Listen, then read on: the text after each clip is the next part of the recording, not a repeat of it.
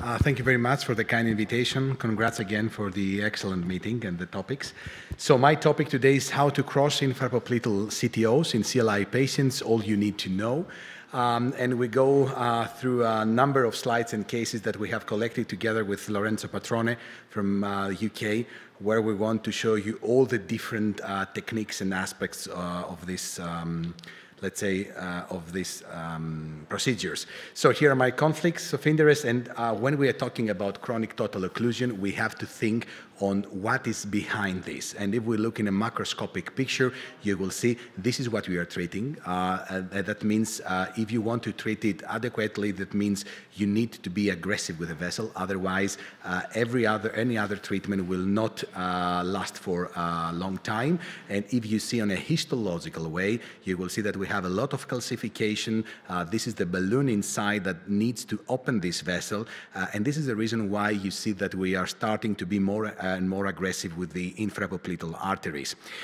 Another important issue that we have learned during the last years is how we analyze the CTO. And we analyze the CTO based on two important things. First, on the structure of the CTO, and we mean the proximal and the distal cap.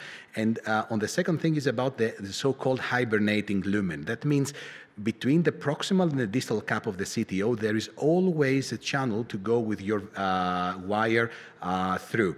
So what we have learned, and we have seen nicely in the live case that we have done in the SFA, we are now checking the proximal and the distal cap based on the structure, if they are concave or convex, and by this way we can decide if we have this kind of proximal and distal cap, we can go directly through a transfemoral approach in order to stay intraluminal. If we have this kind, then you may need to go just from a transpedal approach. And if you have a mixed, then you may need to have a rendezvous technique from above and below. On the other hand, I said we are talking about hibernating lumen of the CTO, and you can see how it looks like. There is always a small channel. There are always thrombus inside the CTOs. You cannot see anything, but it doesn't mean that there is nothing there. That's the reason why the most important thing is to penetrate the proximal or the distal cap. Through this way, Dr. Mustafa and Dr. Fadi Zab, they have developed the so-called CTOP classification. They have 4 types of CTOs. In the type 1, you can go directly through a transfemoral approach. In the type 2, you have the problem that when you're reaching the distal cap, you may go subintimally. So in that case, you may need a rendezvous technique. In the type 3, this is the most challenging one, where you can go directly subintimally. So you need techniques like CART, reverse CART, and re-entry catheters. I will show you some of these cases. And in the type 4, you go subintimally, but in the majority of the cases, you can do everything through the so-called TAMI procedure. That means transpedal.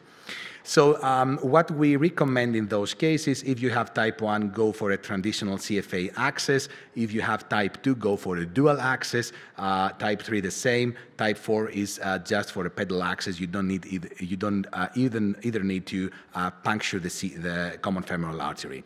This is a classical transpedal approach in the posterior tibial artery. Use the Hockey device for your ultrasound because it is more, let's say, comfortable to work with, and then try to puncture in this area above and below the ankle, because if you're going above this, especially for the fibular artery, you may not able to control the bleeding, and we have seen some cases of compartment syndrome after opening all these vessels. This is we're using ultrasound for the puncture. Here is how you're puncturing. You're trying to go at 12 o'clock, and then you can see very nicely how the wire is getting inside. Another technique that we're using is that we are going with the needle very closely to the dorsal pedal artery. We are injecting contrast agent, and on that time we are carefully puncturing the dorsal pedal artery. You see the contrast agent coming out, and then you know that you are inside and you can do whatever you want. This is the appropriate equipment. You need a needle, you need an 018 wire, V18, command 18, and you need, if it's possible, a support catheter. This is a CXI 018 support catheter. Don't try to use all 14 wires, they will not have this possibility that you want for this kind of interventions. This is a classical case where you see a closed posterior, anterior, and fibular artery. The idea is to recanalize the fibular artery, and here is the puncture. The wire is getting above, and then you have a rendezvous with the other wire. You see the CXI catheter is always supporting this. Due to the fluid dynamics, because there is a shear stress always in the distal tip, in the majority of the cases, the distal tip is more smooth. You can go, let's say, you can go simpler through the distal tip compared to the proximal tip. And here you can see the rendezvous technique, balloon angioplasty, and after the balloon angioplasty, you can have a very nice result where you can see a nice fibular artery. It is patent, and here where there was no blood, there is a lot of blood, and everything is coming from the fibular artery. That's led to, of course, let's say there is the second stage. The second stage is to treat this kind of cases. This is the case with occlusion. After treating this, we have done a very good wound debridement. We are trying to remove the whole infection from there, and then there is no reason to keep this tooth. We have done a metatarsal amputation. We have let's say, cleaned the heel, and we did a nice skin transplantation. And after you see how it looks like in 1 month, look how it looked like at that time. Everyone wanted to really amputate this limb, and at the moment, at 2 years, we have a really excellent result. The limb is saved. So now, of course, we have to think about difficulties and challenges, that the world is not so simple always. And in that cases, we have techniques like the card technique. You're opening with a balloon the subintimal space from below, and you're trying to penetrate it with a wire from above. The reverse card technique is quite the opposite. And then if you are not able to do it card or reverse card, you can do the parallel balloons. That means you are inflating both balloons at the level of their rendezvous, and at that time, more or less, you are cutting the membrane, and you are trying to insert the wire from above or from below. And the fourth technique is to use a re-entry catheter. That means you are using a balloon from below, and then you are coming from above with a re-entry catheter. You are really penetrating the balloon, and by this way, you can connect the two lumen. Let's see some of those cases. Here is a case where you can see a dorsal pedal artery that it is occluded. We try to go from above. There is a loop. We stayed subintimally. There was no way to get intraluminal. Again, here you see subintimal course. We puncture retrogradely, and in that case, we try to get inside. Again, we had to do the parallel balloons technique, and by this way, you can see that we were able to advance the wire, and then after balloon angioplasty, we had a very nice result. Always, good perfusion means a good treatment. Even in this case, we could keep the first two despite this osteomyelitis that he had. Here is the use of the Outback re-entry system. As I said, you are going from above, very challenging case, this one, and we went from below. We were not able to penetrate the distal cap of the occlusion, and here is how it looks like. Here is the re-entry catheter. The re-entry catheter has here the L. The L means where the needle is coming outside. This is the balloon catheter, and in that case, you see we are really getting inside the balloon. That means the wire is inside the balloon. Then we're deflating. The balloon is catching the wire, and then we are just deflating and removing back, and by this way, we have the connection.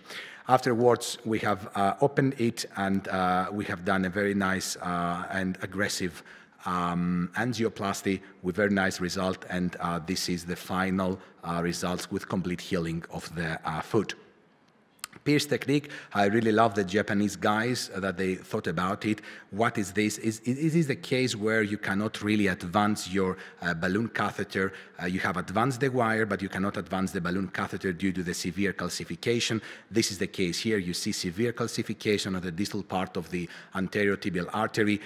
We went with the wire up to that level, but here we couldn't further. Here you can see the wire is getting into the dorsal pedal artery. We are really happy with the result here, but we cannot advance the balloon. In that case, you're taking a needle, you are just puncturing the skin, and you are trying to really destroy the vessel. That means you're trying to destroy more or less the calcification. This causes a fragmentation of the calcium and makes more easily to get inside. You see, we can further advance a little bit. Now again, at very distal, you can see here that we are trying again to destroy the vessel a little bit.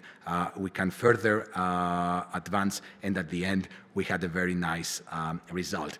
Here is the final result. The dorsal pedal artery is now patent, and you can see that this makes the difference again, where we can save again a limb from amputation. Very important thing is also to understand the perfusion. In my opinion, this is the future in CLI treatment. It's not only the recanalization, and here you can see a case where everybody says this leg should be amputated. However, it was the only leg that the patient had, and we had to do anything to save this limb. And what we have done an angiography. Actually, someone could say everything is fine here. Why should you amputate it, and why doesn't heal this? But you can see that there is a peroneal artery that it is still occluded here and goes up to the posterior tibial artery. So this vessel is really important to recanalize, and we are doing in Athens and the so-called spectroscopy in order to see the temperature at the level of the forefoot. And when we have reopened this vessel, so this was the reopening of this vessel, you can see the big difference in the perfusion at the level of the forefoot. And this is led to a nice healing of this foot. We did a nice metatarsal amputation. We performed a skin transplantation, and this is a result already at 6 months. So VAS technique, the last, let's say, barrier, when we have a no-option CLI, we don't have nothing. There is the lymph flow device, in my opinion, is too expensive for what we can do there. So we are starting using the VAS technique. The VAS technique, you are getting a snare into the artery from above, a snare into the vein from below. You're putting them parallel. You're trying to go with the needle through the two snares, and then you're checking that you are inside. You have just punctured the skin at that level, and then you are inserting an 014 floppy soft wire, and what you're doing, you're just pulling back the snare from the artery, you're just pulling back the snare from the vein, and by this way you have your arteriovenous anastomosis. Then what you're doing is just using a cardiological balloon to perform the first angioplasty at that level. You're using a covered stent, and then is the whole thing with the covered stents up to the ankle. And you have an excellent result. This is the case here where we had no option to treat this case. We have done a metatarsal amputation, but at the end, we could save this limb. So I would like to perform my synopsis. The TAMI procedure, that means the transpedal access, and the CTOP classification changed completely the success rate of recanalization of BTK CTOs. Technical success rates is, according to the evidence, around 97% if you're using transpedal access. The recanalization of BTK CTOs requires a learning curve and appropriate equipment, and the AV reversal seems to be an effective strategy in no-option CLI patients. However, in my opinion, CLI treatment belongs to dedicated CLI centers and teams. Thank you again for your invitation.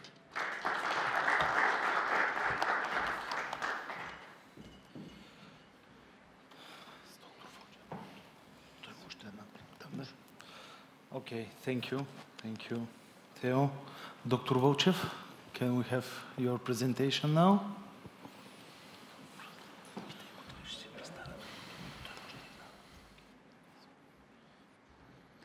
Dear colleagues, to be honest, I really hope that in the second live case, we will need to use the re-entry device so I could prove my point, but Professor Bisdas was flawless, so he ruined it for me. But however,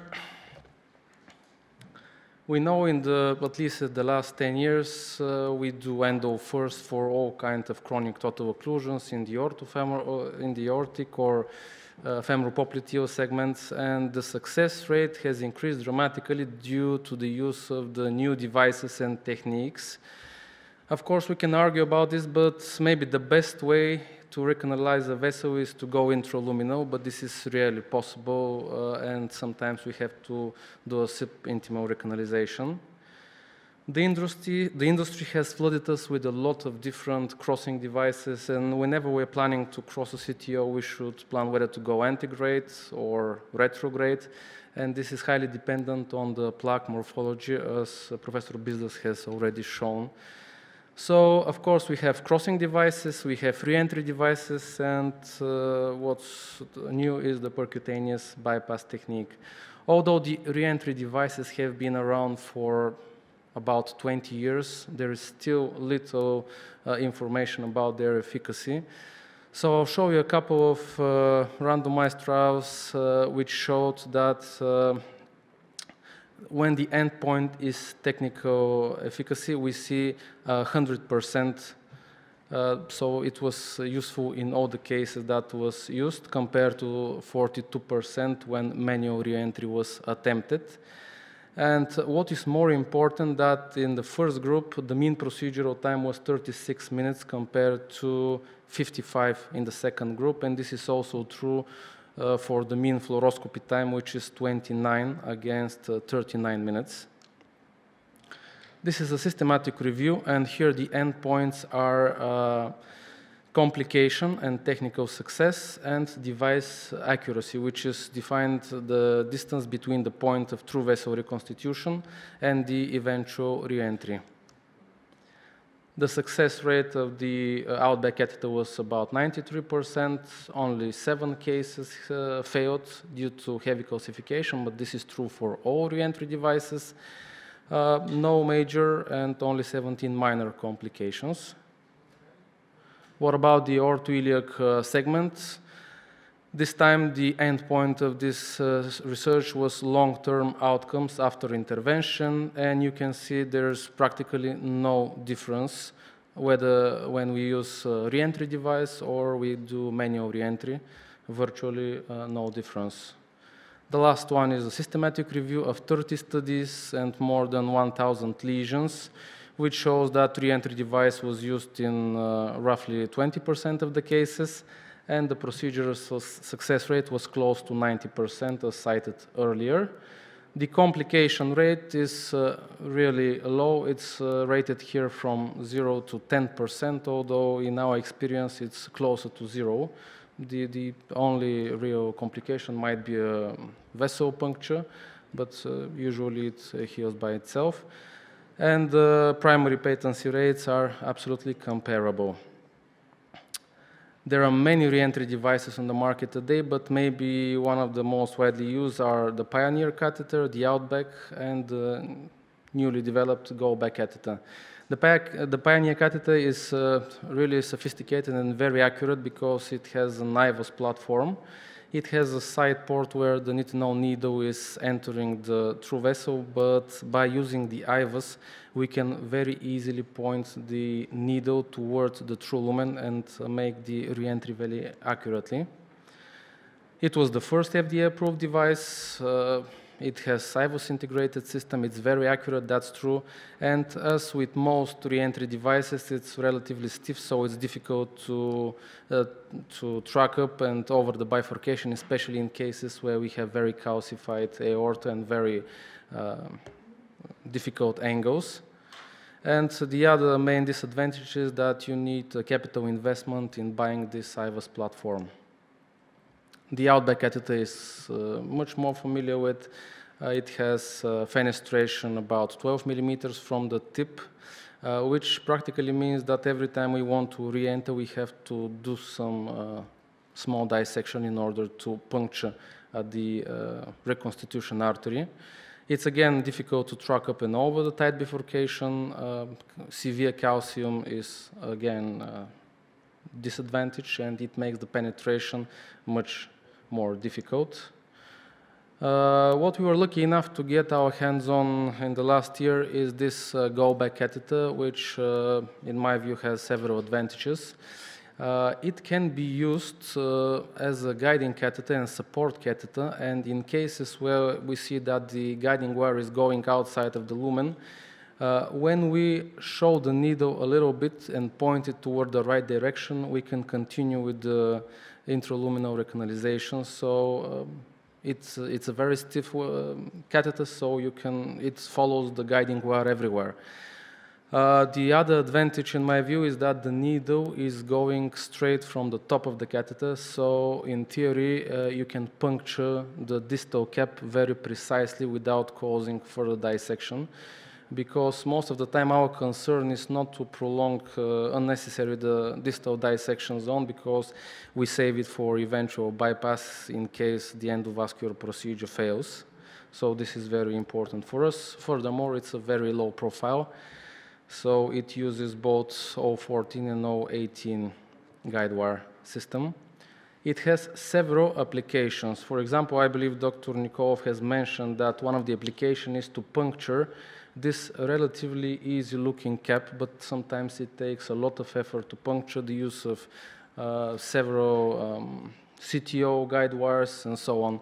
But by using the device and only showing the needle for ½ centimeter, you can puncture the cap, and with the hydrophilic wire, you can easily continue with the procedure. You see here we have a flush occlusion of the SFA, and although a lot of effort is put to go back into the true lumen, it seems rather difficult. So by using the entry device, a lot of time can be saved, because otherwise we have to go retrograde or perform any of the techniques that we saw in the previous presentation. That can save a lot of time and radiation exposure. And you can see here the distal cap is, it gives us the information that antegrade re-entry would be extremely difficult, so we should go retrograde.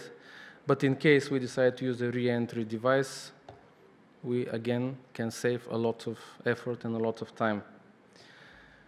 Here again, when we see the distal SFA or the proximal popliteal artery, very diseased, a lot of calcium, a lot of plaques. So again, going back into the true lumen seems rather impossible, or at least very difficult. By using re-entry device, it makes the procedure much, much easier. So we all know that re-entry into the true lumen is the most challenging part of performing CTO recanalization. Re-entry device allows us for limitation of dissection, which, as I mentioned, is very important to re-enter as soon as possible. And although it adds to the cost of the procedure, it saves a lot of time, operational time, and which is more important, radiational exposure.